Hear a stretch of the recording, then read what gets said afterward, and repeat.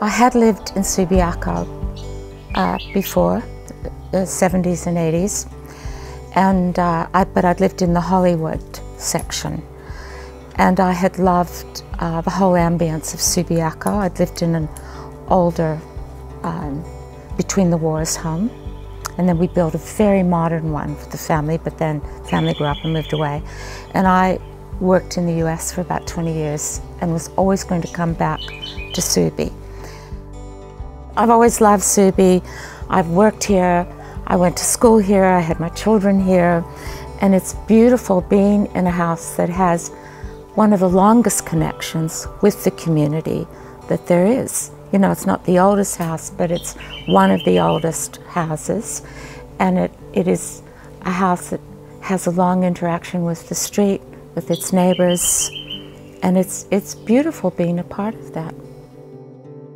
I first added on a little laundry room, so I'd have more storage space.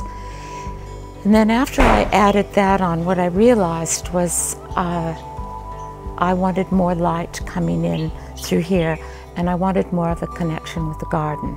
So an architect came and he designed this, and it's again, I went for simple materials they might have used when the original house was built, and materials that were sustainable and eco-friendly, and it's worked really well.